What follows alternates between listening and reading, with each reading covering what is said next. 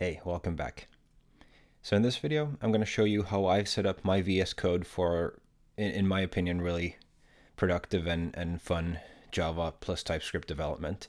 Now, if you have any other tips on how I could improve on this setup, please let me know in the comments below, and maybe I'll record an updated video later on based on what I learned from you guys. So let's take a look at my setup.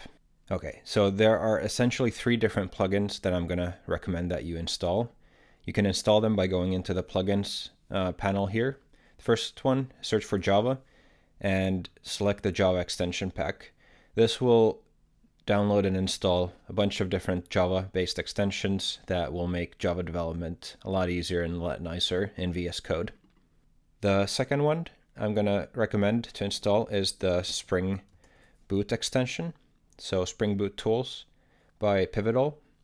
The project that we downloaded in the previous video is a Spring Boot project, so if you end up going in and configuring any Spring Boot related things, this plugin will help you deal with that. Finally, I'm going to recommend that you install Lit plugin. So there are 2 different Lit HTML plugins that are available. This one called Lit plugin is the one that I recommend that you install, because it gives you a little bit more information about the components that you're using.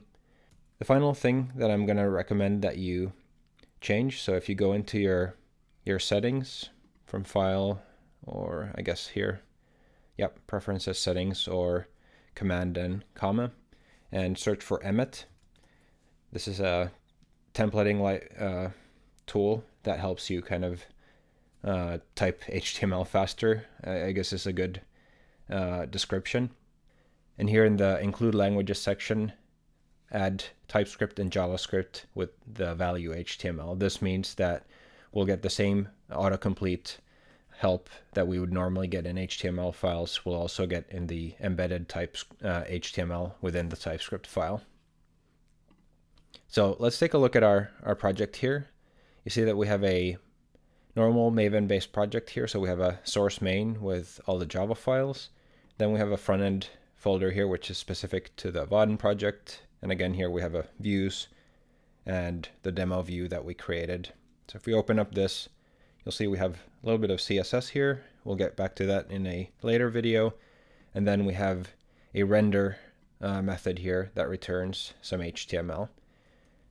So let's go ahead and start this. If you have the Spring Boot plugin, you'll have the Spring Boot dashboard here. You can press the play button and start the project.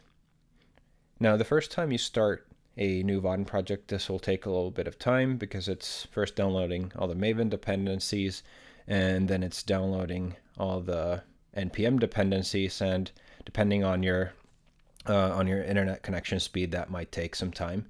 In addition, the first time it also builds a front-end bundle with Webpack, so that'll also take a little bit of time depending on how fast your computer is.